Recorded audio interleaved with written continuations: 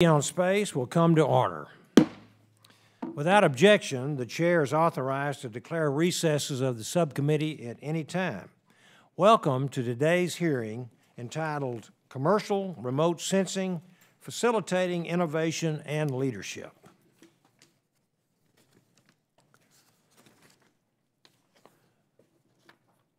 For over 2 decades, the United States has led the world in space-based commercial imagery, supporting our civil, commercial, and national security communities.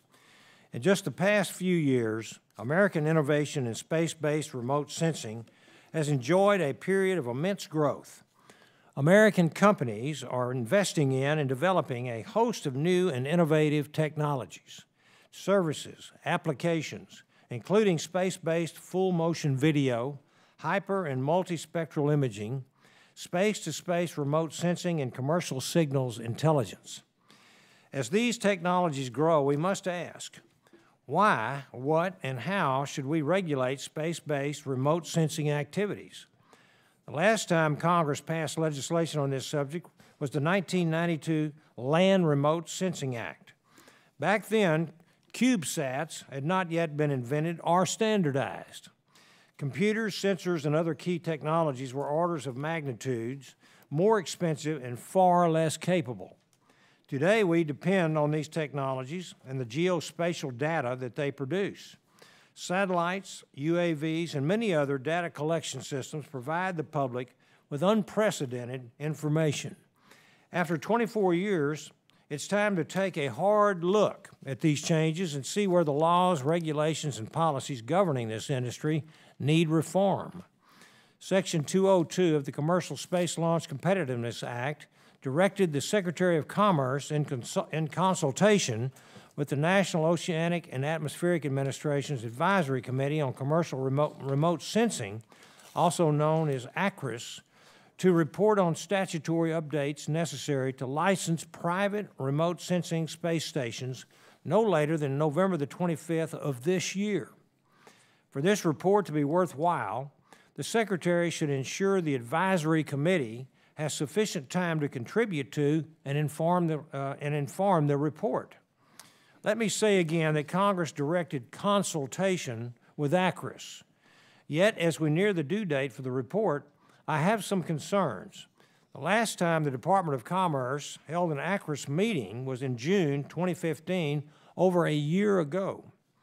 This is unacceptable in light of the law passed by Congress and signed by the President directing the Department of Commerce to seek guidance from ACCRES. Slow rolling and obstructing this law is not only an affront to Congress and the President, but also to the American people. The Department has had ample time to draft the report, call an ACCRES meeting, and solicit their input. In addition, since the passage of the Commercial Space Launch Competitiveness Act, the Department has changed the composition of ACCRES by including representatives from federal agencies. And while the inclusion of federal representatives on ACCRES is within the authority of the Secretary, it is completely unnecessary. The Department already has a multitude of ways to engage with other federal agencies. In a response to the recent oversight letter, the Department argues that including federal representatives in ACCRES's membership facilitates meaningful interaction among government experts, knowledgeable industry representatives, and other critical stakeholders to provide advice to the Department. While this may be true, it's also true that such interaction does not necessarily require inclusion of federal representatives on the Advisory Committee. One thing is certain. If ACCRES operates on a consensus basis, the inclusion of federal representatives gives the executive branch a means to influence and control of the advice provided, including advice directed by Section 202 of the Commercial Space Launch Competitiveness Act. We, as Congress and as a nation, must adhere to certain principles as we reform that which governs private space-based remote sensing. First, we must ensure U.S. industrial leadership, and this requires regulatory certainty and a permissive environment that promotes innovation. In addition, we must, to the greatest extent possible, have both friend and foe justifiably rely on U.S. private sector services and applications. Finally, we must address broader national interests, particularly our national security interests. Few would contest these principles. The challenge lies in achieving the right balance, and right now the balance is all out of whack. This is partially a result of the policy Congress established in the 1992 Land Remote Sensing Act, and partially due to executive branch policies and regulatory processes. Congress and the administration can and must work together on reforms that encourage U.S. industrial innovation in a way that aligns with national security interests. We cannot have the private sector compete with national security. Make no mistake, we need reform. Over the past several years, NOAA's commercial remote sensing license applications have increased exponentially. Many of these applications are precedent-setting and challenge the legal construct of the 1992 Land Remote Sensing Act. Some of NOAA's licensing actions are months, if not years, over the 120-day determination timeline, which is required by law. Companies are applying and waiting without understanding as to why NOAA takes so long to get back to them. Stakeholders report significant uncertainty with licensing actions, including modifications to operational license conditions without notice or due process. American remote sensing startups want to stay in the United States, but must plan for overseas operations due to uncertainty in the regulatory approval process. Without reform, we risk losing American leadership in commercial remote sensing. Such a loss hurts our national security and our economic competitiveness. We saw this happen before when in the 1990s, a number of U.S. companies sought to establish commercial space-based synthetic aperture radar, or SAR, remote sensing satellite services. But due to regulatory uncertainty and dysfunction in the executive branch license determination processes, U.S. investment went overseas, unfortunately. Instead, Germany and Canada benefited. Each established for-profit commercial synthetic aperture radar remote sensing satellite services, which to this day dominate the international commercial market. We can't make the same mistake again. I am dedicated to continuing vigorous oversight on this subject and working with my colleagues on both sides of the aisle to achieve constructive reform. I want to thank today's witnesses for joining us as we discuss these very important issues, and I look forward to hearing your testimony. And I now recognize the ranking member, the gentlewoman from Maryland, for an opening statement. Thank you very much, Mr. Chairman, for holding this hearing today on commercial remote sensing, facilitating innovation and leadership. And I'd like to welcome our distinguished panel of witnesses today.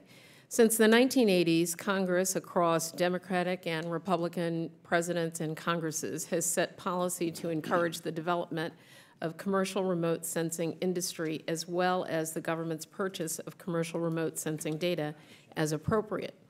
The Land Remote Sensing Policy Act of 1992, as the chairman mentioned, established the framework for licensing and regulation of commercial remote sensing satellites under the Department of Commerce. Establishing a licensing regime was needed to fulfill our obligations under the Outer Space Treaty for supervision of non-governmental activities in space and for providing U.S. private entities with a legal mechanism for carrying out commercial space-based remote sensing operations. Subsequently, since 1996, the Department of Commerce has issued about 100 licenses for commercial remote sensing systems. Over the past few years, the explosion of CubeSats and advances in sensing capabilities have led companies to propose novel approaches to collecting space-based remote sensing data. Indeed, commercial remote sensing is now a dynamic and growing industry. In addition, the societal benefits these data provide for such global issues as natural disasters are evident with the appearance of commercial remote sensing images in televised news and headline newspaper articles. These exciting developments, however, mean that the days of relatively straightforward license applications are indeed over. As part of the licensing process, novel architectures, orbital mechanics, and new sensing capabilities must undergo careful consideration across the government to assess any impacts to national security and foreign policy, and to ensure the safety of existing orbital operations. Several stakeholders, including NOAA's Advisory Committee on Commercial Remote Sensing, have indicated that delays in approving licenses and operational constraints imposed by the licensing process may be impeding the current growth and evolution of the industry. And in fact, Title II of the Commercial Space Launch Competitiveness Act was enacted last fall, just last fall, last year, requires a report on potential statutory updates that might be needed for licensing commercial space-based remote sensing systems. That report is due in the coming months. In fact, a year from enactment, the report is due in November. I certainly hope, Mr. Chairman, that the subcommittee will have an opportunity to examine that report with NOAA before considering any potential updates to law, policy, or regulations. And indeed, it would have been helpful to have invited NOAA to appear here today. They are not the enemy. They're our partners in trying to figure this out for the future. But before closing, Mr. Chairman, I want to highlight the enabling role that federal research and development continues to have in enabling the success of this industry. It is federal investments in remote sensing research and development, the free and open dissemination of federally provided remote sensing imagery, and the federal government purchase of commercial remote sensing data that makes this vibrant industry and its supporting value-added enterprises possible.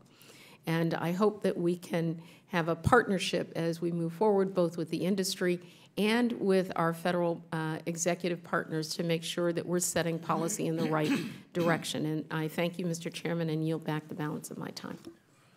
Thank you, Mrs. Edwards. I now recognize the chairman of our full committee, Mr. Smith. Thank you, Mr. Chairman. The commercial remote sensing space sector continues to experience unprecedented innovation and growth. Investments are being made in new technologies and applications with the potential to significantly improve the world we live in. According to the Satellite Industry Association, in 2015, Earth observation services revenues grew by 10% over the previous year. This growth is attributed to the development of smaller satellites, lower manufacturing cost, lower launch cost, and a growing customer base for remote sensing data. In other words, innovation. The Institute for Defense Analysis, Science and Technology Policy Institute reached similar findings in its 2015 report, Global Trends in Space. The report stated that, quote, expectations are especially high in the space remote sensing and space Earth observation sectors where high-resolution, frequently updated geospatial imagery can provide information on the location and movement of people and objects, end quote. Fortunately, the United States leads the world in these promising entrepreneurial endeavors. U.S. satellite remote sensing companies continue to push ahead and make the headlines. But the laws, regulations, and policies that govern private remote sensing space systems have not been updated for decades, are outdated and cumbersome. It's time for Congress to take a hard look at how we can streamline and reduce regulatory burdens. The private sector's innovation and leadership continue to outpace the government's ability to keep up with the industry, with very serious consequences. In fact, the United States may lose its innovators, its investors, and its leadership due to outdated and improper regulation and policy. Last year, the Federal Advisory Committee on Commercial Remote Sensing stated that the U.S. government needed to fundamentally rethink its approach to commercial remote sensing and policy. The committee found that traditional conceptions of remote sensing as an aerospace technology are outdated. It stated, quote, agencies continue to think about remote sensing as a traditional aerospace technology when, in fact, it is increasingly an information technology requiring a different regulatory philosophy and regulatory actions. U.S. government stakeholders must tailor policy and regulations to reflect the fact that remote sensing is no longer a U.S.-only, exclusively satellite-based effort, but is instead a global information technology that relies on a wide range of platforms, end quote. One of the complex challenges with reform stems from the fact that there are not only legal or regulatory challenges, but also process and oversight challenges. For oversight, Congress needs certain types of information in order to ensure that the administration follows the law. Unfortunately, the Secretary of Commerce and the National Oceanic Atmospheric Administration have not been timely in producing such information. The Commercial Space Launch Competitiveness Act, signed into law last November, directs the Secretary to report every year basic information about how many license applications were received, how they were adjudicated, and how long it took. This information would let Congress know whether or not NOAA is satisfying their statutory responsibilities under existing law. But even this basic information hasn't yet been provided to Congress. The United States can continue to lead the world in commercial remote sensing, but we must ensure the law, regulations, policies, and processes governing this industry are well suited for the realities of our time. I do thank our witnesses for being with us today and look forward to hearing their testimony. And yield back, Mr. Chairman. And thank you, Mr. Chairman. I now recognize the ranking member of the full committee, Mrs. Johnson. Thank you very much, Mr. Chairman. And I appreciate you holding this hearing and thank the panel of witnesses that are here today. Enabled by years of federal investment, the commercial remote sensing industry has made significant progress. In addition to selling high-resolution imagery to government and commercial customers, a number of companies are proposing new approaches to remote sensing, including using constellations of smaller satellites to provide imagery more frequently. As many of the members of this subcommittee know, the licensing operations of private space-based remote sensing systems fall within the jurisdiction of the Department of Commerce, namely NOAA's Assistant Administrator for Satellite and Information Services Commercial Remote Sensing Regulatory Affairs Unit. Industry growth has impacted the licensing workload of that unit. For example, while 26 licenses were issued from fiscal year 1996 to fiscal year 2010, 75 licenses were issued from fiscal year 2010 to fiscal year 2015. And just within fiscal year 2015, 33 applications for license were filed with the unit. With this backdrop, I look forward to hearing from our panel of witnesses on ways in which NOAA's regulatory function can be improved in the face of evolving technology and projected operational advancements. In particular, I'd like to know whether there is a need to update NOAA's licensing regulations and whether NOAA operations can be streamlined. For example, in dealing with the increasing number of CubeSats requesting a license. I would also be interested in hearing whether new regulations can be developed without unduly limiting the promise of innovative commercial remote sensing technologies, while at the same time addressing any legitimate concerns of the intelligence and national security communities. Chairman Babbitt, today's hearing is important, and I appreciate you having it. In addition to today's testimony, I would urge you to invite NOAA representatives to a future hearing to lay out the challenges they face and actions they plan to take to address them. I thank you and yield back. Thank you, Ms. Johnson. I would add that before we deliver the report, we will invite them after the report is delivered, okay? Now I'd like to introduce our witnesses. Our first witness today is Mr. Kevin O'Connell, President and CEO of Innovative Analytics and Training. Mr. O'Connell is a leading analyst, scholar, and writer on national security and intelligence issues. For over 3 decades, he has been deeply involved in identifying, analyzing, and helping manage emerging threats to the nation's interest, whether governmental or commercial. His prior U.S. government experience has included assignments with the Department of Defense, the Department of State, the National Security Council, Office of the Vice President, and the Office of the Director of Central Intelligence. He serves today as a senior consultant to the Office of the Director of National Intelligence. He was a long-standing member and later chairman of NOAA's Federal Advisory Committee on commercial remote sensing, or I mispronounced it a while ago, or ACCRES, between 2002 and mid-2016. He received his BA, his Bachelor of Arts in International Studies from The Ohio State University, and his Master's in Public Policy from the University of Maryland. We will recognize you for 5 minutes, Mr. O'Connell. Thank you, Mr. Chairman. Yes, sir. Good afternoon, Chairman Babin, Ranking Member Edwards, Chairman Smith, Ranking Member Johnson. Thank you so much for inviting me to testify today on how we can sustain U.S. leadership and innovation in commercial remote sensing. Today I'll be speaking from my own personal vantage point, having looked through all of the assignments that the Chairman has mentioned over the years at the issue of commercial remote sensing. And I'm proud to have served on NOAA's Federal Advisory Committee since inception in 2002 until recently, both as a member and then in more recent years as the chairman. Remote sensing technologies, processing and analysis, as has been already said, are changing dynamically. American companies like Black Sky Global, Digital Globe, Hera Systems, OmniEarth, Planet, Terabella, and others are at the cutting edge of the global commercial remote sensing market. They feature a remarkable diversity of technical approach, business models, and operational concepts, world-class technology that's supported by fast-breaking parallel developments in areas like cloud computing, advanced analytics, and others, and they're able to leverage new funding sources in the private sector and venture capital markets, and the ability to leverage a broad geospatial ecosystem that is global. In my written testimony, I identified 6 big trends that I think influence the global market. I'll only mention them here, and we can talk about them later. 1, a growing demand for new applications, both in the government and in the commercial sector.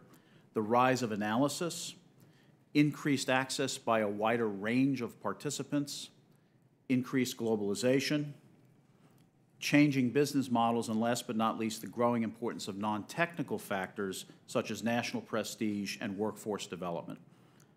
U.S. policy has been consistently forward-looking and bipartisan over the past 20 years, but our future rests atop a more uncertain foundation created by traditional bureaucratic mindsets, an outdated regulatory system, and deep concerns concerning the trade-offs between innovation and national security. The U.S. government needs to benefit from leveraging by solely creating the kinds of capabilities, information, and analysis that are increasingly available in the market. The U.S. government, including Commerce and NOAA, play 5 roles in the market: a customer, patron, a regulator, a competitor, and an advocate. And by the way, these are not purely theoretical roles. They are active policy roles, every one of the 5. They sometimes conflict with one another. But the speed of technology and innovation is rapidly changing and outpacing the ability to keep up with policy and regulatory developments. As is the case with many other information technologies, the U.S. government must reformulate its approach and practice if it wants to remain on the cutting edge of these technologies. Let's talk for a moment about the regulatory regime. The regulatory regime needs to be modernized both substantively and from a process perspective to objectively reflect the current market and technology trends. Speed is an important market and even national security discriminator. Other than the consolidation of existing statutory authority in 2010, there have not been modifications, as has been said, to the Commerce Department's authorities in this area for over a decade, during which time novel technologies, operational concepts, and business models have emerged. Current regulations, for example, don't extend beyond the electro-optical realm. They're out of date in terms of control and leverage mechanisms, and they don't reflect modern ideas about how to shape global markets and thereby enhance U.S. national security. I understand that proposed NOAA resources in the President's budget for FY17 are welcome, but that does not necessarily guarantee that the regulatory regime will be modernized in such a way that is both limited and efficient. Policy and regulation should be anticipating future opportunities and challenges, not looking backwards, as is sometimes the case. Let's talk for a minute about security issues. Remote sensing has a very rich history in the security of our nation. That security history sometimes clouds our thinking about how to advance security and leadership through successful commercial remote sensing. 4 key points. We need to attract top talent and investment to the United States. Under a functioning regulatory structure, the U.S. maintains leverage and shapes global developments. Failure to adapt our mindset will push innovation offshore. Secondly, we need to reframe our thinking about imagery within the national security toolkit, especially as it helps with shaping the national security environment in areas like humanitarian relief and others. Okay. I would note, for example, some of the work being done at NGA by Mr. Cardillo in thinking in a different way about how to apply imagery and information sharing. Third, given concerns about space security, the U.S. benefits from the resilience created by a robust commercial market. Diffuse global reliance on commercial satellite systems redefines the strategic environment for space. And fourth, very important, something I've written about for almost 20 years, we need to learn how to live in a much more transparent world. We need to update our thinking about how to protect U.S. troops, U.S. facilities, U.S. public at large for this world, but not fixate on information control. Obviously, the United States government will retain the option for dire national emergencies, but we need to think about security differently. I'll close in saying that the nation still holds a leadership position and a strategic advantage in commercial remote sensing, and we have a bipartisan policy to encourage it. U.S. policy and regulatory mechanisms need to be updated for the current technology and market factors and must anticipate newer developments with an eye toward efficient and practical regulation and incentive creation for U.S. industry. The nation as a whole benefits from this. Inaction and indecision will result in strategic failure, and being defensive only cedes advantage to foreign competitors. Given longstanding U.S. policy aims and an American innovation culture, in my view, the only long-term strategy is offense. And on that note, I'll look forward to the other testimony and certainly your questions. Thank you, Mr. Chairman. Thank you, Mr. O'Connell. Appreciate that. And our second witness today is Mr. Kevin Pomfret. He is the founder and executive director for the Center for Spatial Law and Policy. He is also a partner at the Williams Mullen Law Firm and co-chair of both the firm's Unmanned Systems and the Cybersecurity and Data Protection practice groups. His career began as a satellite imagery analyst, where he helped to develop imagery collection strategies to monitor arms control treaties and identify requirements for future collection systems. In addition, he is a member of the National Geospatial Advisory Committee. He earned his JD from the Washington and Lee University School of Law and his BA from Bates College. So I will recognize you for 5 minutes, Mr. Pomfret. Thank you, Mr. Chairman. Good afternoon to you and members of the subcommittee. I appreciate this opportunity to speak on behalf of the Center for Spatial Law and Policy in connection with the hearing on commercial remote sensing.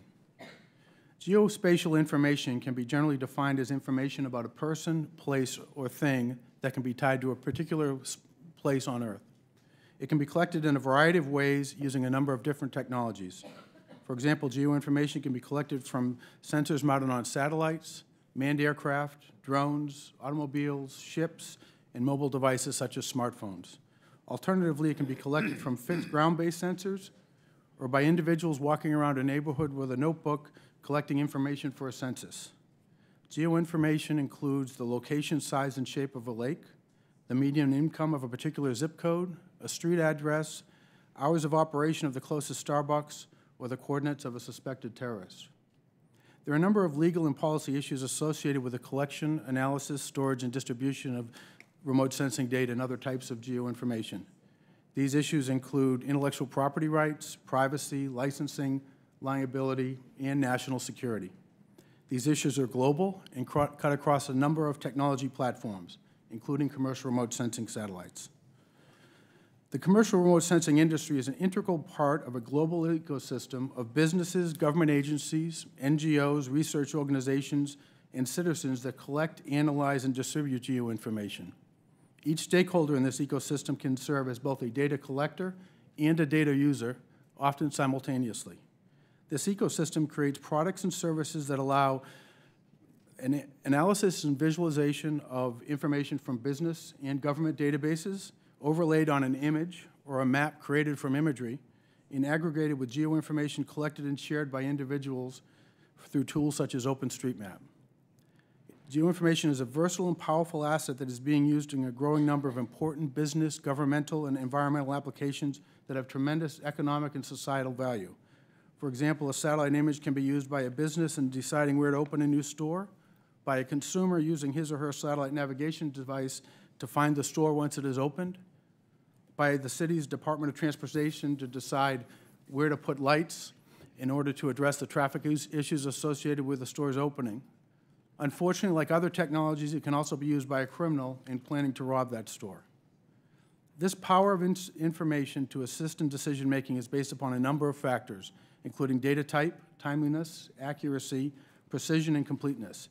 In general, decision-making improves with a greater availability of higher quality geoinformation. This versatility and power enhances the value of geoinformation. However, it can also be a significant challenge from a policy and regulatory standpoint. For example, efforts by law enforcement to control the collection and use of imagery to reduce store robberies will also limit the ability of businesses, governments, and consumers to use the same information in ways that save time, money, and lives. Historically, the United States has been a global leader in most geospatial technology. However, today the geoinformation marketplace is truly global. For example, Singapore is on the cutting edge of using geoinformation for transportation and smart cities. In 2011, the United Nations formed the UN Global Geospatial Information Management Initiative to assist in the global development of geospatial information and to promote its use to address challenges such as disaster response, food security, migration, and the Sustainable Development Goals. The geoinformation marketplace is extremely competitive. Technology advancements have contributed to a dramatic increase in the number of platforms that collect geoinformation, including, as discussed today, small sats, drones, and mobile devices, as well as improved software tools to analyze and visualize this information. Despite these changes in the market, consumers of geoinformation still are more interested in whether the product or service will help them in their decision-making, rather than the platform or sensor in which the geoinformation is collected. As a result, overly restrictive regulations on one technology or one platform will make that sector less competitive. Technology policy inherently involves balancing perceived risks with potential benefits. Concerns associated with commercial remote sensing satellites need to be weighed against the growing role that geoinformation is playing in our daily lives. Policy should also consider the opportunity costs associated with not collecting the information and realizing the full value, or realizing its full value. Laws and regulations that pertain to geoinformation should be narrowly tailored and transparent, and such laws and regulations should be continuously reviewed and updated to reflect this changing technology landscape. Thank you, Mr. Chairman. Thank you, Mr. Pomfret. We appreciate that. And our third witness today is Ms. Michele Weslander Quaid, who is founder and president of Sunesis, is that right? Nexus, LLC. Prior to founding her own company, she served as Google's Chief Technology Officer for the public sector and Chief Innovation Evangelist. Before joining Google in 2011, Michele served in both industry and government. Her government service includes Deputy Technical Executive for the National Geospatial Intelligence Agency, Intelligence Community Deputy Chief Information Officer for the Director of National Intelligence, and Chief Technology Officer for the National Reconnaissance Office. She is also an ACCRES member. She earned a Bachelor of Science from Seattle Pacific University, a master's degree in optics from the University of Rochester, and she is a graduate of Harvard University's Kennedy School of Government program for senior managers in government. So we will give you 5 minutes, Ms. Quaid. Thank you, Mr. Chairman and members of the subcommittee. It's an honor to be here to speak with you today on this important topic of commercial remote sensing and keeping America's leadership position in this area. I refer to my written testimony for further details on my experience, but I want to highlight some specifics here. In my last assignment in government, I served as the DNI, Director of National Intelligence Representative to the Secretary of Defense Intelligence, Surveillance, and Reconnaissance Task Force. And we were focused on stability operations in Afghanistan and around the globe. And something that really was driven home by that experience is the importance of information sharing, not only with the Commonwealth, not only with the coalition, but with non-traditional partners. And those can include local citizens, private volunteers, and humanitarian organizations. Those people don't have clearances, and they need access to information in a geospatial context. And so This geospatial information we're talking about from commercial satellites are critical to those type of operations. And so as was mentioned, after my government service, I joined one of the most innovative companies in the world, Google. And one of the things I want to highlight on that environment is defaulting to trust and empowering people to innovate and make decisions and affect positive change. Also highlight something, a default to share model, while also employing a security team that is second to none. And in that environment, how innovation could flourish, and the national security community would do well to benefit, they would benefit from that type of model. These experiences that I've had throughout my career have really shaped my perspective, and again, more details are highlighted in my written testimony and more details on several national security issues. But I want to highlight some themes. The only constant is change. Heraclitus said that in 500 BC, and it's even more important today. The speed of change in the remote sensing industry is unprecedented. The U.S. government must strive to make itself the veritable Delaware for commercial remote sensing, attracting the top talent and creating an environment in which they can innovate and flourish, and thereby enable U.S. to maintain a leadership role. If we don't share together, we risk dying together. Commercial imagery, being open, can be freely shared. National technical means imagery, being from a classified source and therefore classified, cannot be easily shared. It's rare these days that we are in a US-only operation. More often than not, we find ourselves working with partners we have not previously worked with before, and embark on an endeavor with these partners where shared situational awareness is not only key to the success of the mission, but also critical to the safety of all involved. For example, counterterrorism operations and humanitarian assistance and disaster response operations, or HATER, require the ability to share information with the coalition of the day, which often includes those non-traditional partners I mentioned before. By sharing this information in a geospatial context, we can enable what I call unity of effort without unity of command. Imagery from commercial remote sensing is critical to these operations, whether in Afghanistan or Haiti or the United States.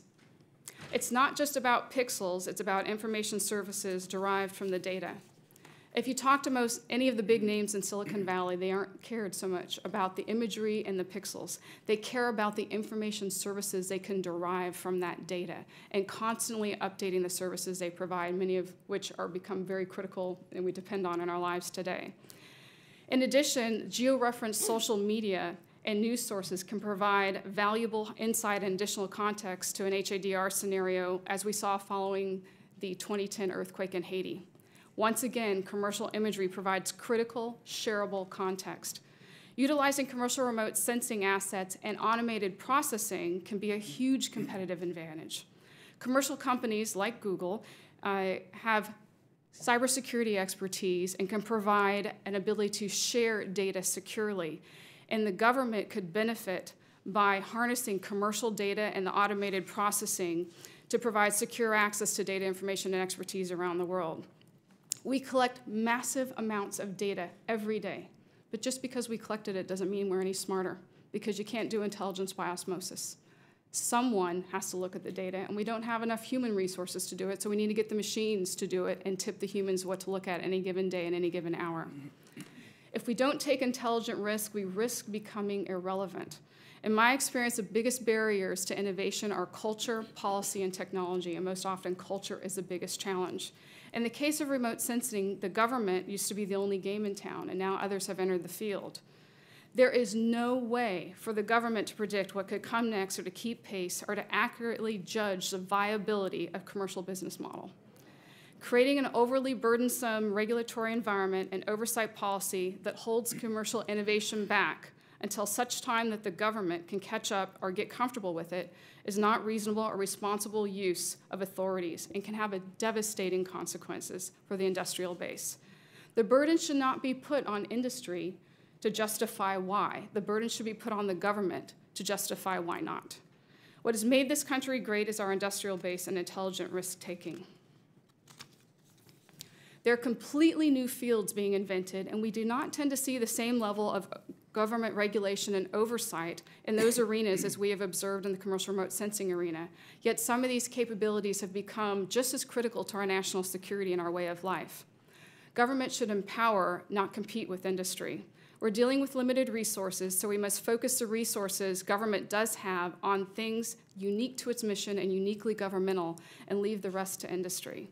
The potential loss of our industrial base is a national security issue. U.S. policy articulates a very supportive environment for commercial satellite industry, and artificially constraining what U.S. commercial industry can build or sell handicaps them in the international marketplace, which is quickly being flooded with others who do not face the same restrictions. And the overregulation, as is highlighted before, has led to the demise of commercial U.S. satellite ventures in the past. So leadership has set the vision in NSPD 27, PPD 4, and the 2011 National Security Space Policy. Now we must implement that vision. So in conclusion, we cannot lose sight of the characteristics that have made the U.S. a global leader, and that includes courage, intelligent risk-taking, and innovation. Our world is changing at pace and be agile and adaptive. So our regulatory environment must enable them to do so and not thwart the very characteristics that have enabled the U.S. to enjoy a leadership position. Thank you for your time and attention. I'm happy to answer questions. Thank you, Ms. Quaid. We appreciate that very much. Our fourth witness is Mr. Michael Dodge, Assistant Professor and Graduate Program Director in the Department of Space Studies at the University of North Dakota. At the University of North Dakota, he teaches courses that include space law, history of the space age, space politics and policy, and remote sensing law and regulation. He's also an editor of the Journal of Space Law. He received his JD from the University of Mississippi School of Law and his LLM in Air and Space Law at McGill Faculty of Law in Montreal, Canada. So we'll give you 5 minutes, Mr. Dodge. Thank you. Thank you, Mr. Chairman and members of the committee. I'd like to thank you for inviting me to participate in the hearing today, and it's a privilege to be invited, so I'm happy to offer some thoughts on this timely topic. For the most part, extant commercial remote sensing law and regulation has served the United States and its commercial interests quite well. However, the current system is no longer ideal for either the federal government or industry, and changes to the nature of technology and business over the years since the Land Remote Sensing Policy Act of 1992 have generated new opportunities that can be successfully exploited with regulation that more fully conforms to the spirit of the National Space Policy, as well as NSPD 27. More commonly known as the U.S. Commercial Remote Sensing Policy. Indeed, the laws or regulations respecting space-based private remote sensing systems stand ready for change, because although generally effective in supporting the needs of both the federal government and the industry, they nevertheless often cause unintended negative consequences for industry participants. In particular, complaints have been lodged that the system, in its current instantiation, has caused unnecessary obstruction in the licensing of certain data, and even substantial delays in action on applications for the sale of data that can exceed statutory and regulatory limits. If Congress chooses to act with respect to this issue, there are a few mechanisms that can be utilized to ameliorate the current situation. Congress can, for instance, change the policy behind the law in an effort to better align the system.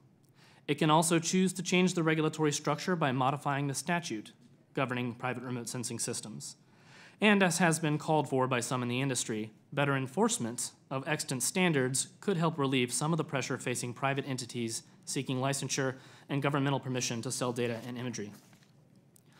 Possible changes could be done either by replacing the 1992 Act with a modern incarnation that better reflects the needs and interests of all the interested parties, or it could be done with clarifying amendments. If replacing the law wholesale proves too far for current congressional interest, the current system can still be improved with surgical statutory modifications that lead to refined regulations, renovating where necessary, to assist with concerns such as more rapid response to license applications, as well as reforming and, when possible, speeding the process of interagency review of matters that require input from the Departments of Defense or state. Recent legislative efforts have reinforced the notion that the role of government should adapt to benefit the needs of the private remote sensing industry. As an example, Title III of the U.S. Commercial Space Launch Competitiveness Act requires the Office of Space Commerce to foster the conditions for the economic advancement of the United States space commerce industry.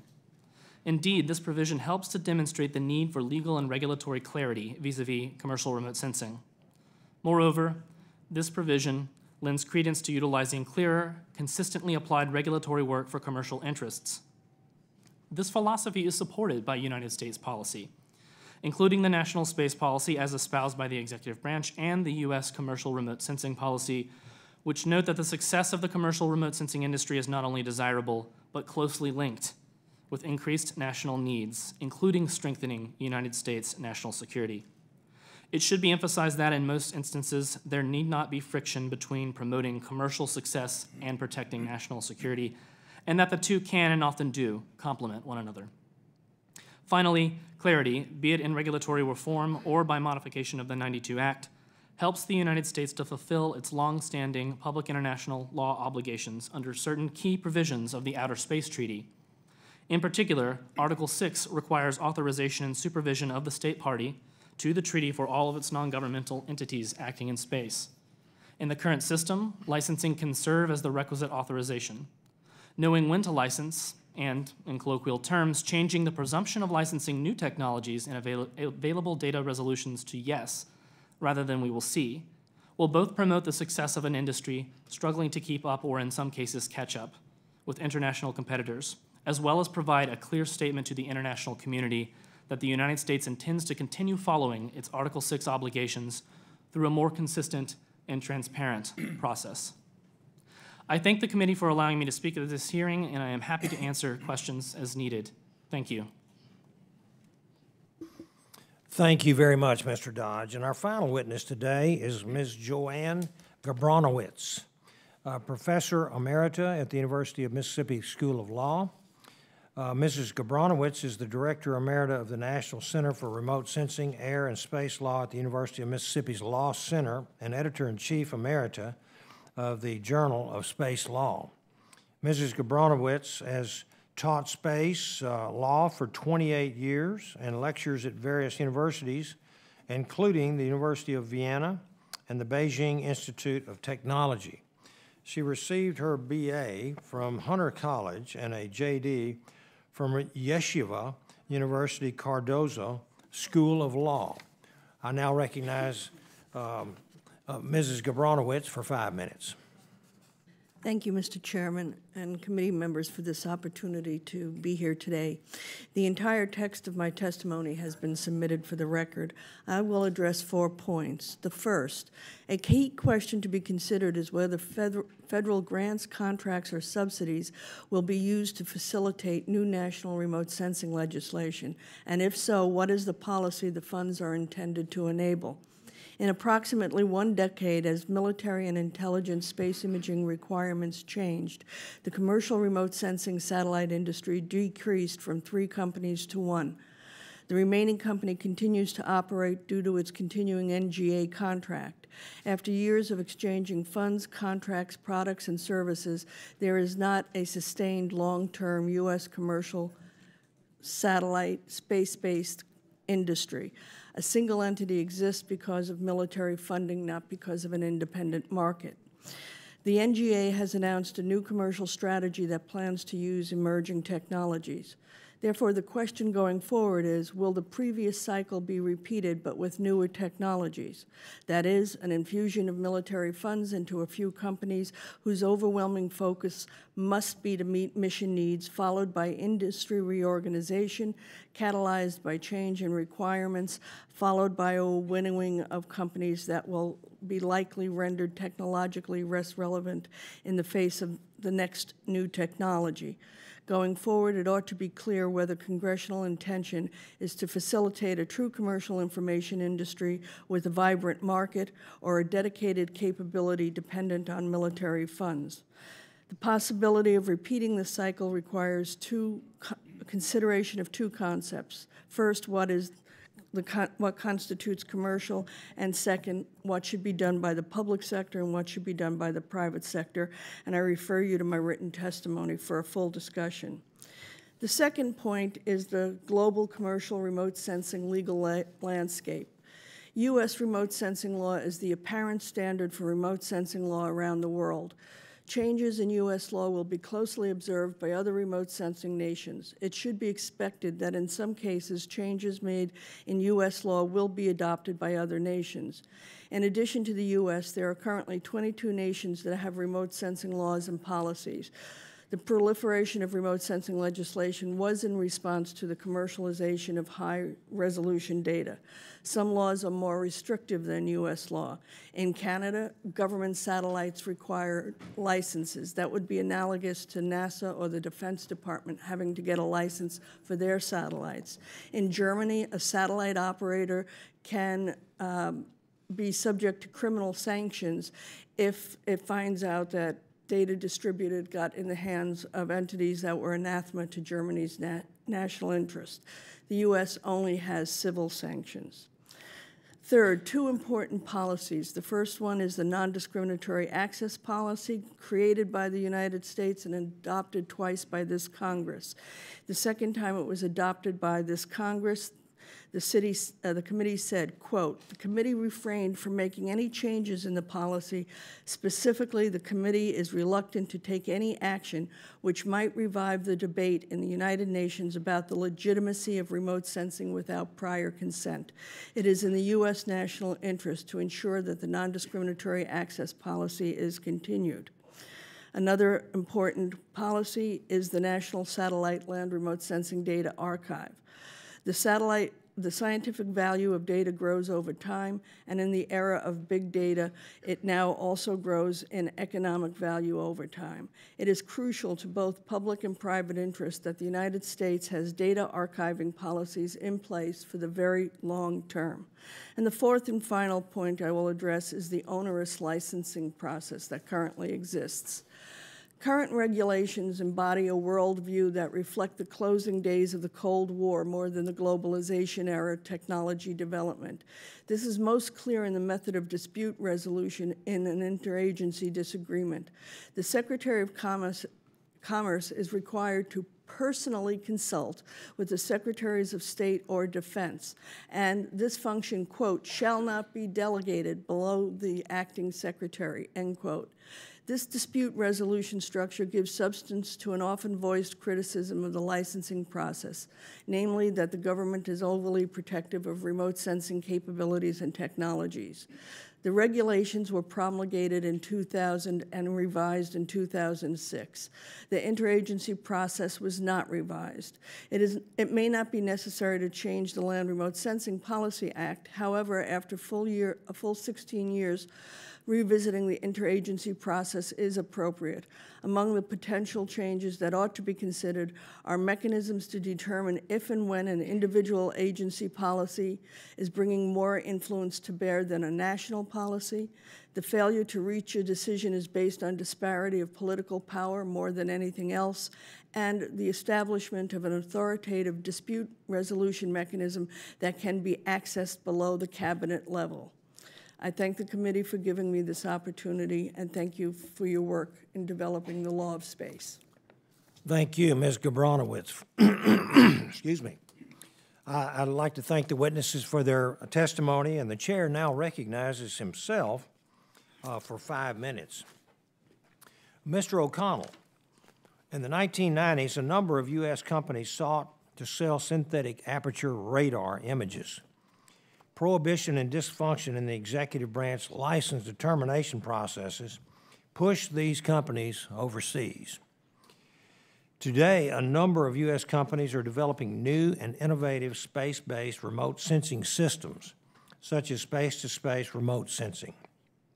Are we in a similar situation that we were in the 1990s, with the possibility that American innovation and investment will go overseas to foreign competitors because of these regulatory challenges?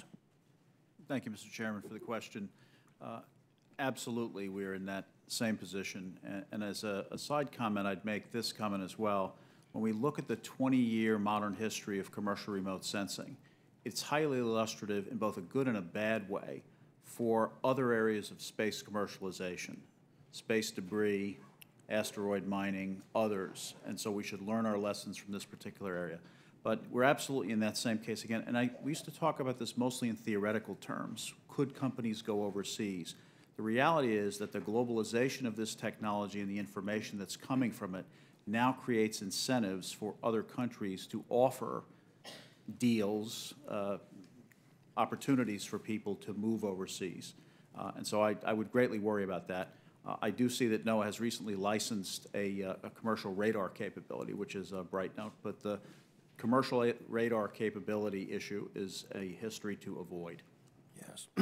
Thank you very much. And now, Ms. Quaid, I don't think anyone would disagree that protecting U.S. national security interests is paramount. However, from a policy perspective, it seems that there's a question of what these interests should be, particularly in light of increasing international competition and wide availability of commercial remote sensing and geospatial data. Current policy places the obligation to mitigate national security risks on licensees, not necessarily on the government. As a result, foreign commercial operators are catching up with, and in some cases, passing the United States. It doesn't make sense to have policies that hold American innovation back and yet assist foreign competitors. Isn't it better to stay in the lead and dictate terms from a position of strength? And how should we, as a nation, be evolving our understanding of national security interests within this domain to ensure that America remains the leader? Thank you for the question, and I wholeheartedly agree with the statements that you made. I absolutely think, as I highlighted in my testimony, that taking the shackles off commercial industry, allowing them to innovate, allowing them to do their best is absolutely what we must do because we want to maintain a leadership position. If we continue to handicap them, we will lose our industrial base, which is a national security concern. Furthermore, if we have the U.S. in the lead, those are friendly parties. And should we need to in a crisis, there are ways to do regulations such as delay of release of information, or just like we do with overseas military sales, is restricting who we could sell to. So those are things that we can act as needed if there is a crisis without overly burdening the commercial industry. Absolutely. Thank you very much. And Mr. O'Connell, in your testimony, you identified that there's a need to reform the law, regulations, and processes governing commercial remote sensing. What are the policy outcomes reform should achieve? And what, if any, specific recommendations do you have to effectuate such outcomes? Thank you, Mr. Chairman. I think, ironically, that the intent of the current policy, as has been mentioned at the table already this afternoon, is exactly right. It's to advance American foreign policy and national security interests, and I would argue in addition scientific interests, through the creation of a robust commercial remote sensing industry. And so that's the broad dimension. Not much has to change there, quite frankly, in terms of intent. What does that allow us to do? It allows us to make investments on the government side of scarce budgetary dollars and stretching the limits of science, safety, and security on the one hand, while taking advantage of a whole new area of a commercial market in remote sensing and the knowledge that it creates. You know, in the industry, there's been sort of a question over the years, what's the killer app in commercial remote sensing? And maybe for now, we just have to be comfortable with the idea that the killer app is much more detailed understanding of lots of different developments that are on our planet. Okay? And so, in addition to that, the knowledge base, the encouragement of young children and others to get involved, be excited by this whole set of issues that's coming forward. I think that's a starting point of some of the outcomes that we should achieve. To your former question about the national security interests, I'd just add one other thing. We do recognize there are consequences to our national security from a robust commercial imagery market. Okay? We have to deliberately understand those and take an objective view of how to deal with them. Mr. Chairman, if I could add to that? Sure, go ahead. Is to say that having a robust commercial marketplace provides resiliency for our national security architecture. Well said. Thank you, Ms. Quaid. Thank you, Mr. O'Connell. Now I'll recognize Mrs. Edwards. Thank you, Mr. Chairman, and thank you to the witnesses. It feels like we're having this same discussion in the commercial spaceflight arena as well, sort of how to balance government and regulation and government participation with the interest of facilitating a robust industry, and that is true here. It does occur to me, of course, that the 1992 Act that established the licensing framework for commercial remote sensing was enacted before the evolution of the commercial remote sensing industry. And while the industry has grown over time, as has been noted by Mrs. Gabrynowicz, that it's still pretty heavily dependent on government contracts and grants and resources. So it is not truly a commercial sector as yet. Over the last few years, the number of entrants and advances in the capabilities and operations has also been quite dramatic.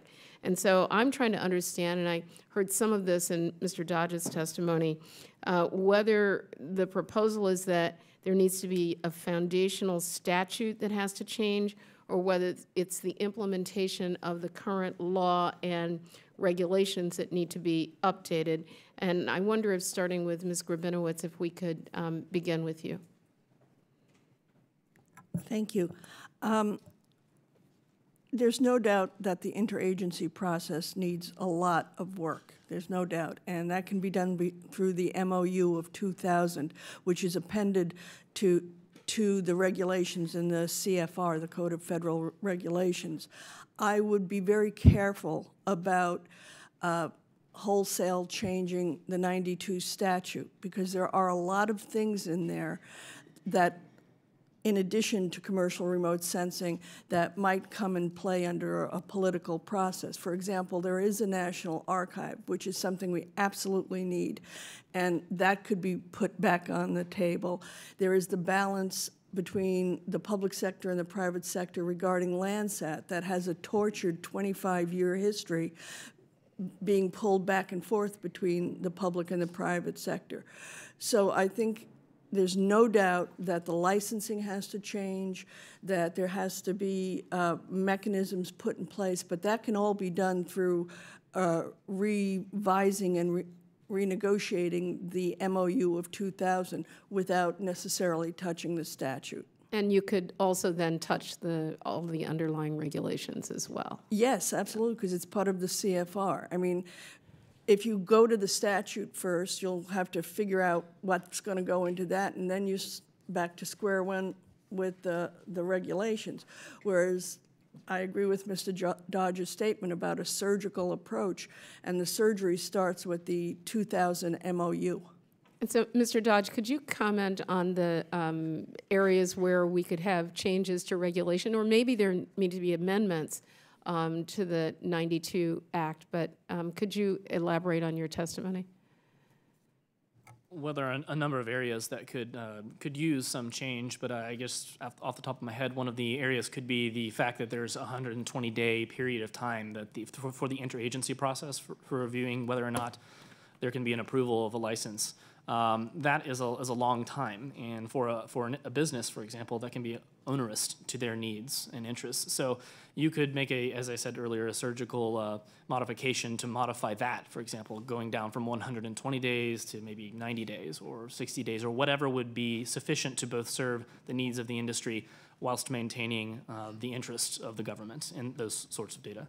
Thank you. Mr. O'Connell, I wonder if you could tell me, I mean, there has been reference to the 120-day period. How much of that is impacted by the relatively static budget that the regulators face in terms of them being able to move forward the process? Thank you, Congresswoman. I think it's very much affected by that, as well as the extensive set of stakeholders in the U.S. government that have equities in remote sensing. And so you see, I think NOAA sometimes struggles with shepherding all of those entities and their viewpoints as we think about the licensing piece. I think one of the things that troubles me is there are, I'll say it this way, there are too many people who can say no and too many people who can stop the clock without direct accountability in the regulatory process.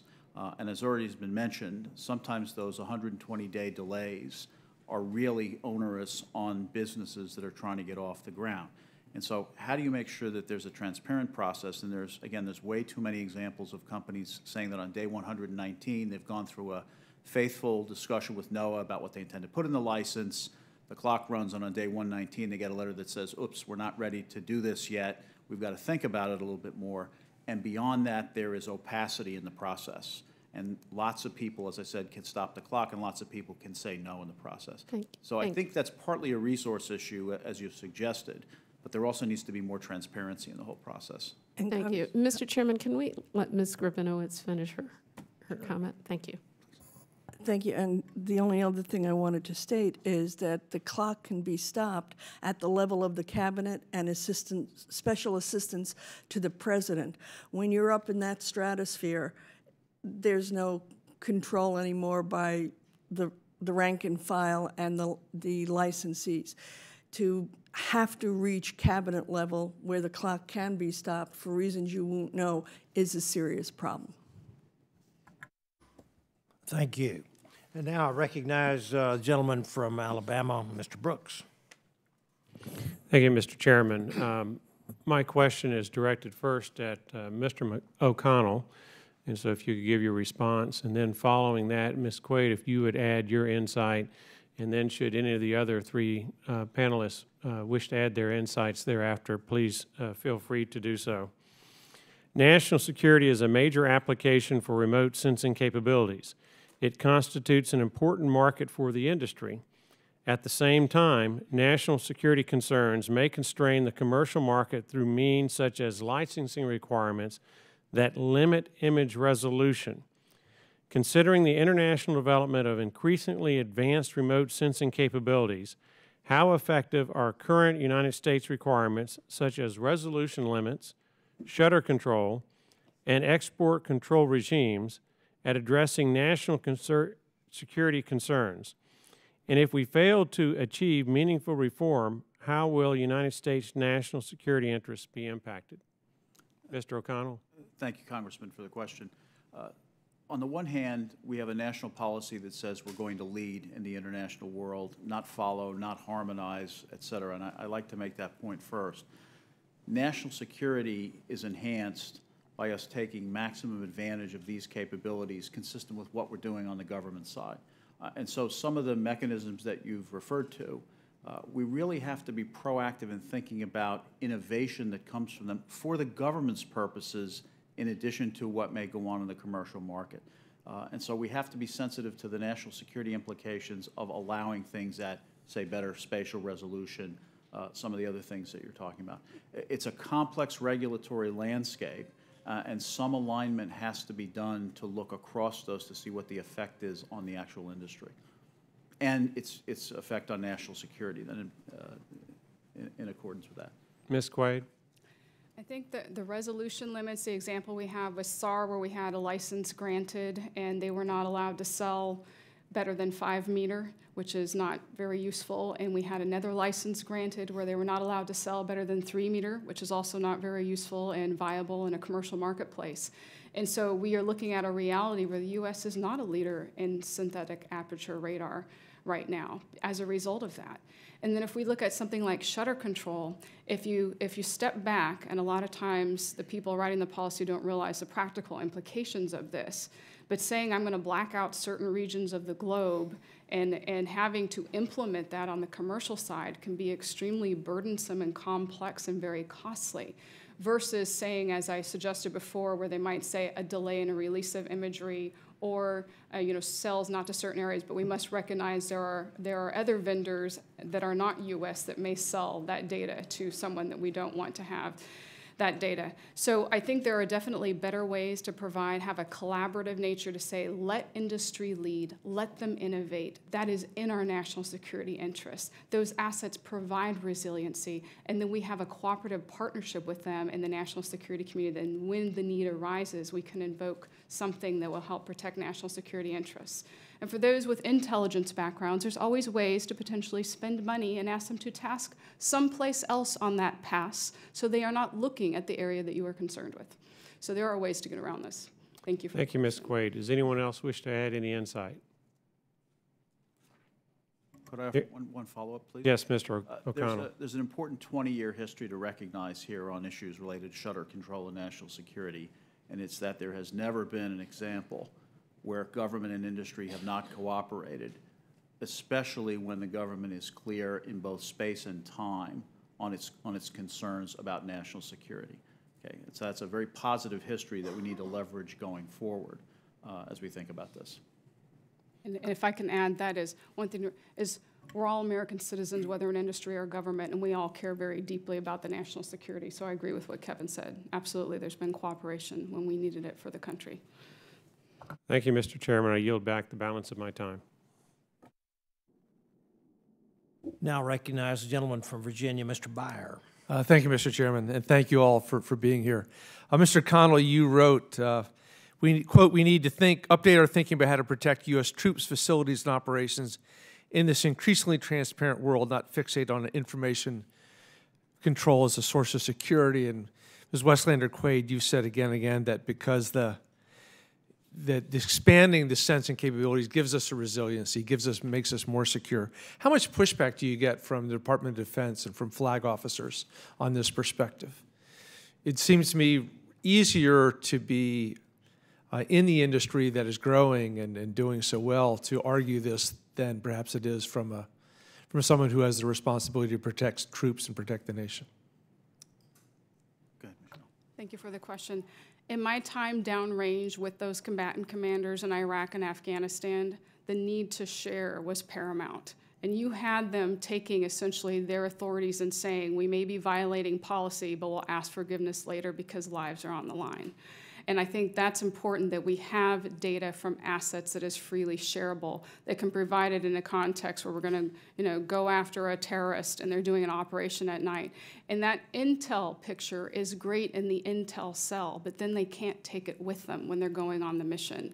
And often the resiliency that we talk about with commercial assets, maybe the intel asset has not been over most recently, but a commercial asset has been, and that is the timely intelligence they need as they're doing their mission planning. So that's what I've seen. When lives are on the line, they will take it from any source, and the most important thing is that they can share that, and they can share it with the Commonwealth, the coalition, and the coalition of the day. But in listening for the last hour, it seems to be that the great conflict here, the source of all this burdensome regulation and the need for new philosophy is the conflict on national security. So isn't it possible also to have the national security leaders sitting at the same table to argue this? Would they be willing to do that? Or are they going to resist this? There are those of us on ACCRES, for example, who have held TSSCI clearances for me for my entire career, and we would welcome that discussion to understand specific national security concerns that cause them to raise the national security flag. In my experience, I don't know what they could be. Okay, good, because that does seem to be the existential crisis here driving all this. Mr. Pomfret, you lead the Center for Spatial Law and Policy. Our chairman, Mr. Smith, at the beginning talked about, quote, the outdated and improper regulatory regulations and policy, and that we need a different regulatory philosophy. There's been lots and lots of general comment about how outdated the process is. How do we go about fixing this? What process do we create to get something that is actually forward-looking 21st century? I think the first step is to recognize, one, that the remote sensing industry is a global one, and some of the national security threats that people were concerned about back in 1992 and in 2000 and 2004 from U.S. commercial systems are now not the U.S. commercial systems. There are a number of other actors that have sensors that are collecting this information, not just from satellites. So any balancing, I talk about the inherent balancing between the perceived risks and the benefits. Any balancing needs to take that into effect. I also think that we need to start thinking about, and you'll know my comments, I talked a lot about geoinformation and not about just remote sensing, because I think we tend to have on blinders and to think about regulating a certain sector, whether it be the commercial remote sensing sector, or whether it be drones, or whether it be issues associated with mobile devices, and to start thinking about it more broadly in terms of all this information that's being collected and how it's going to be used, because that's what the consumers care about, and that's what industry cares about. And even if we talked about here before about doing sort of just a surgical change to a particular law or regulation, to me is a short-term fix and doesn't address the long-term implications of where this technology is going, and what, if you want to have a location-enabled society, what that's going to look like, and where the commercial remote sensing industry fits into that. Okay, thank you. Mr. O'Connell, is the NOAA's enforcement requirement on visiting all ground stations reasonable? Is this a place to start? This is certainly one place to start, Congressman, and this is a topic that we did take up in the committee probably about a year ago. It is an old-fashioned way of doing it. The need to visit every single ground station, I would argue, perhaps at the technical limits, that we're living in a world where I might be able to control a satellite with an iPad or some sort of a mobile device. And so it's probably impractical, certainly within the resources that NOAA has, to visit every single ground station at least once a year. And that's certainly one place. On the committee in public session, we recommended a number of things for NOAA to consider in that regard. One of them was, for example, deputizing another federal official overseas. Give them a checklist, ask them to go out and do the inspection themselves, someone closer to where the ground station would be, and that was not agreed to, as best as I understand. All right, thank you. Mr. Chair, I yield back.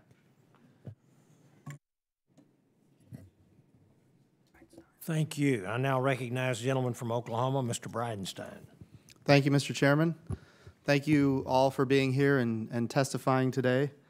I wanted to ask you, Mr. O'Connell, earlier you said current regulations don't address capabilities outside the electro-optical spectrum. Is that correct? That's correct. And I think just a few minutes ago you said that there was recently a license given for radar, space-based radar. That's correct. So how do you reconcile those two? Well, I think there was a large discussion that went on, a large and lengthy discussion about applying what they could out of the regulations and nonetheless going ahead and issuing the license. So they are regulating and they are licensing. Do they have statutory authority to do that? Is that something we should give? I think you should take a look at it. Okay, that's important. When you think about transparency, we've heard from a lot of folks, I've heard, our office has heard from a lot of folks, that at the end of the day, they don't get a yes or a no, but they don't get a why either. Right. And sometimes they get a no, but they don't get a why. If you have a company that's cleared, and do we have an obligation, or should we have an obligation, to make sure they understand why? Because ultimately, we have an interest in making sure this industry is successful, so that we want them to go and get more capital investments. We want them to build more satellites. We want them to get more geospatial intelligence resources for us. But then we're not giving them an explanation why they're not getting the license, which prohibits them from doing all those great things we need them to do. Congressman, that's a great question, and it calls for a better conversation between the government on its precise national security concerns and the industry. There's clearances involved, there's all the other artifacts associated with doing that, but we have to have a better way to convey those national security concerns clearly and crisply to companies that are in the market. One of my best examples of this is when I hear government colleagues say, gee, do the business models close on these companies? You know, these companies are going to be profitable. It is proper for anyone in the government that expects to spend money with a commercial enterprise to have some sense of that. But as you might imagine, government officials are uniquely not positioned to make that kind of evaluation. One of the things that I've been pursuing is some surrogate that could come from an organization closer to the business model world, space insurance, space finance, just as examples that we've thought about. But you're absolutely on the right track, which is we need a much better conversation, a clearer conversation. Can you do space insurance for a risk that nobody can possibly measure? We're talking about political risk, I guess, in this case? Or business model risk. Okay, sure. I had another thought that I read recently, which is that the law requires that the Secretary of Commerce consult with, but not concur with, necessarily, the Department of Defense or the Department of State. Is that correct? That's correct. So ultimately, the Secretary of Commerce, unless told a very explicit reason why not to do it, could just say, let's go forward with this, according to the law. That's correct. Anybody here disagree with that? So if we had maybe an aggressive Secretary of Commerce that was willing to push on that, could we get better results for the intelligence community and for the industry in general? I think that conversation would be improved, Congressman. I'm not saying we need a new Secretary of Commerce. I'm just saying that maybe that's one area the Secretary of Commerce could look at. Another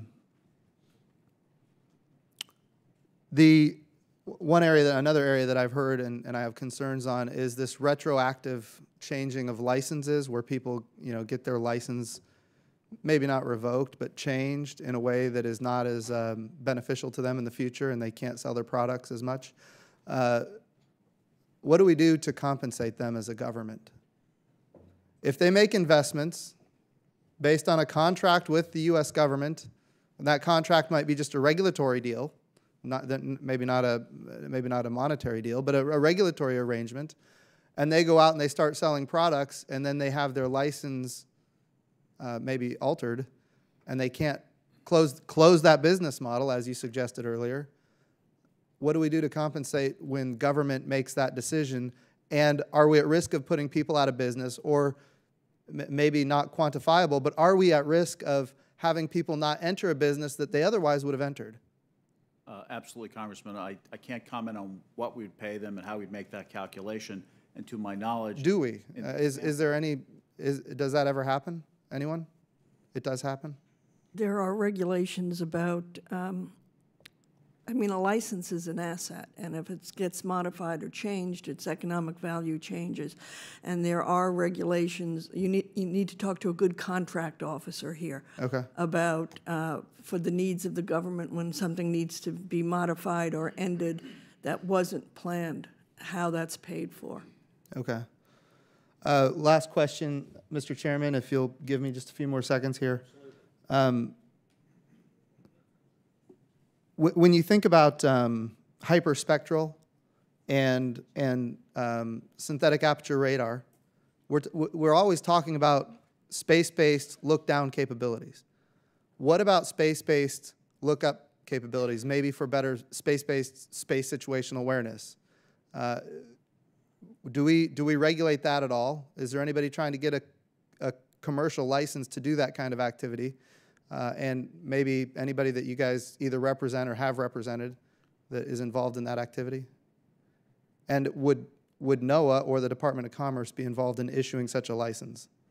I've talked to a couple of people who say they're going to start companies in that arena. I do not believe that the regulatory process, or at least a reasonable one, exists to license that kind of capability. That's the point I was making before. I think we ought to look at this 20-year history as something to consider when we think about other areas of space commerce that companies are starting to enter: space weather, SSA, space debris, other things like that. Okay. Ms. Gabrynowicz, I would like to thank you for your testimony explicitly, because it said you were talking in there about the Secretary of Commerce and the Secretary of State and the Secretary of Defense, and that if they don't agree, remember this is after it's gotten through the staffers, it goes to them. If they don't agree, then it goes to the President. Well, the assistants to the President and then the President. And then the President. Mm-hmm. Do we know that that's ever happened? I personally have no knowledge. That seems like a bit much. I think the President has other things to do. If that's the process, and that's the process that's written down, there's no wonder it takes such a long time. So I thank you, and Mr. Chairman, I yield back what time I don't have anymore. Yeah, I gave you an inch. You took a mile there, Mr. Bridenstine. No problem. Now recognize the gentleman from Colorado, Mr. Perlmutter. Thanks, Mr. Chair. I'll start with where Mr. Bridenstine just left off. And I mean, two words obviously jump front and center: transparency and opacity. And the other two words that come to mind are as pecking order. Because everybody at the table, all you panelists, probably have much higher clearances than anybody up here. And, you know, and obviously I've run into this. I've actually had a conversation with the Secretary of Commerce about a particular issue dealing with Digital Globe, and something that's been hanging out there for 2 or 3 years now.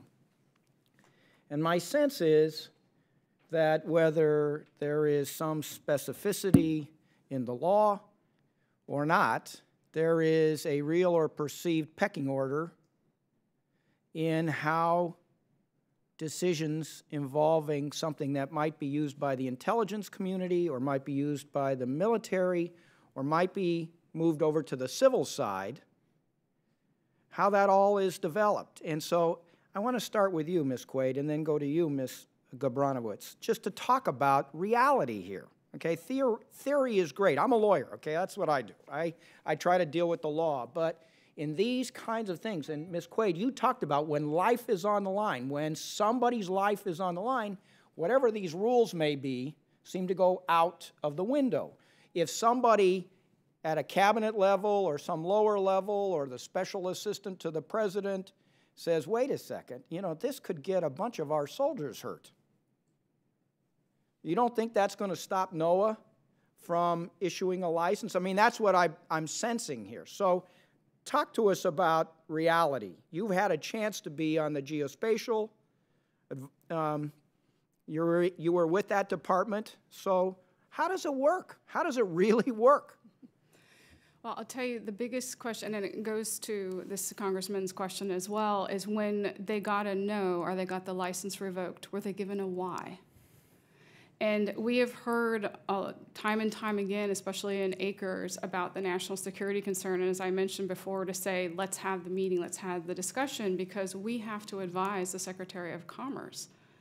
And frankly, in the discussion we finally had, which I think was a whopping 30 minutes, none of us who were in that session could agree that there was really a valid reason to say there was a national security concern and further thwart the requests that were coming forward. Were you dealing with one of the intelligence agencies, or was this with NOAA? No, it was with quite a few of the intelligence agencies in the room in a skiff, as we'd say, where they have secure discussions. And so what I think, as I mentioned in my testimony, the burden of proof being on the government to say why not and articulate that. And where there's those of us in the advisory roles who are kind of mediating between those in the national security community, because we have the clearances, and with the Secretary of Commerce, that we can be informed, and therefore we all want the best interests of America here. But when we're fighting ghosts, it's hard. You know, give me some tangible reason, and then I can go explain to the Secretary of Commerce why she shouldn't do this. You know, and so without that data, you know, it's hard to justify why we would say no. Okay, let me go to Ms. Gabrynowicz, and then to you, Mr. Pomfret. Okay. I have not had the kind of in the trenches experience that Ms. Quaid has had, but my observation has been that sometimes what happens is there's an agency policy that participants hang on to and promote, which may be different than a national policy, and it will stop there. Okay. Mr. Pomfret. Thank you. I guess the perspective I want to bring is that this isn't just unique to the United States, and it's not just unique to remote sensing satellites.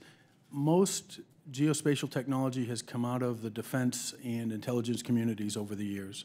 And in many countries around the world, they have the first or last say, if you will, as to whether something can and can't be used for a commercial or civilian use. And they will play the national security card quite a bit. And I think it's natural given where they're sitting and their perspective and their background, so I don't necessarily fault them. But in countries around the world, in India, they're trying to deal with mapping legislation that would make it illegal for people who aren't government authorities to create maps. And there are similar situations in a lot of different countries around the world involving geospatial technology and geospatial information. And so when we have this discussion, I think part of it is to recognize that, yes, the technology started in these communities, but the environment has changed.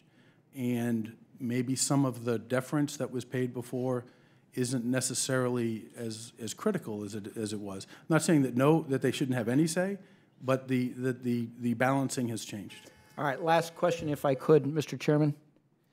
The last question would be, so to go back to placing the burden on the government or the intelligence community or the military to say, okay, in a SCIF or in a secured environment, say, here's why we don't want this to be available to the public. Is it going to be written down and then published? Is it just available in a confidential way? I mean, what are you thinking about here? Because there may be a middle ground for us so that the Secretary of NOAA actually can say, you know, this is why I'm not issuing this license. But right now, she can't. Do you see what I'm saying? And some of the discussion can be, can we go ahead and let them build it and launch it and operate it? And then when there is truly a national security concern, say a high-res collection over a certain area, that's when we say you can't disseminate it 24 hours, 48 hours, ever, or you can't give it to these parties. And so we're not tying the hands of American innovation. What I worry about is going back to that SAR example, where they said, no, you can't sell the 1 meter. And then boom, 2 international competitors pop up while we've held them back. We could have been the leader there, and we don't want to repeat that. Okay. Thanks, Mr. Chair. You bet. Thank you. They've called votes, so we're going to get our last question in here, and Mr. Davidson, I'll give you 5 minutes. Thank you, Mr. Chairman, and I'll keep it brief, so I know we all have places we have to get to. So I'll just ask one general question that may take a little bit for you all to answer. What areas are we behind? And if I just think about this from the perspective of an entrepreneur, I got this great idea, want to launch it. How do I know that, well, you can't sell that? How do I then, if I'm sitting behind the desk at Wright-Patterson Air Force Base looking for the greatest geospatial resources, how do I know that it even exists? Is there, you know, it's not like all this stuff's going to wind up on eBay. So how does our intelligence committee know that there's an entrepreneur working in a garage to come up with this radar? How does the guy that's working on this, you know, latest greatest, you know, geo thing, whatever the void in technology is, how do these people come to be aware that they're working on something that could be helpful to one another? Thank you, Congressman. I guess that's the place that the license and the licensing process should be the enabler, not the blocking mechanism. In essence, that's the basis for someone to understand in the government that a new kind of capability is being considered under commercial considerations. So that's the entry point where we know what people are thinking about. And at least in my time looking at this, there have been a lot of people coming forward with interesting capabilities. Not all of them will necessarily succeed for lots of different reasons, but that licensing process is the starting point at which somebody comes and says, I'm so serious about this, I'm going to create a business for it. And that should be the basis, that should be the enabler, ultimately, for doing that, for creating that capability. Okay. So what are some examples where that didn't go correctly? So you look at it and say, hey, oops, now this is out there. We really wish that didn't. The downside of a total security environment is you don't get all the innovation. You know, an upside of it is you don't compromise stuff. It preserves the status quo, and since we're in the lead on a lot of things, we might like that. It doesn't do good things for the market, but I guess that's the thing. How does there become this market? Simply licensing, just the fact that the people that know this space know, gee, if I know enough to create this contraption, I know that I have to license it. How do they find that they've committed a violation of the law? Surely they wouldn't be prosecuted without an intent.